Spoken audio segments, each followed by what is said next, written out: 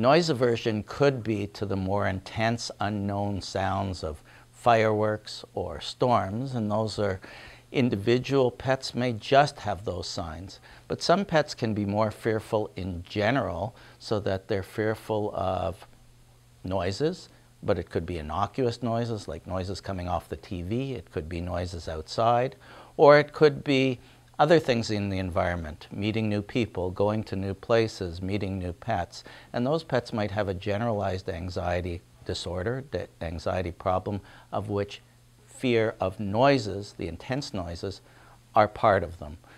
So they will have sometimes fireworks and thunder phobias. The third type are what you would call associations. In other words, that noise was associated with something bad, therefore I don't like that noise anymore. And that might be a car backfiring and you trip and you fall, or somebody bothers you in a certain situation that's associated with a noise.